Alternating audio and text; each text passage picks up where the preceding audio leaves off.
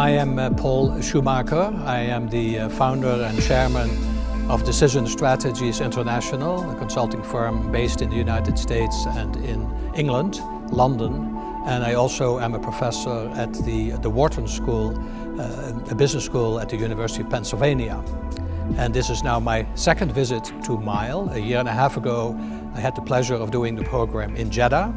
And I had very good memories of that, and that's one reason I was delighted to come back.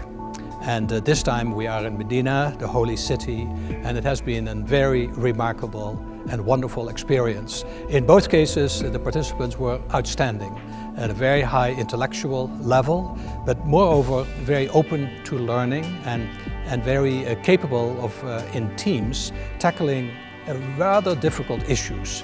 We cover such topics as how to do scenario planning for the future, thinking about what signals in the periphery may be impacting their business. And I was just delighted with how easily and how quickly everybody was able to grasp what we were talking about and was able to apply it.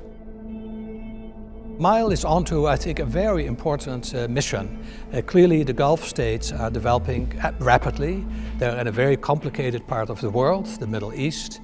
If you can manage here in the uncertainties, you can manage anywhere.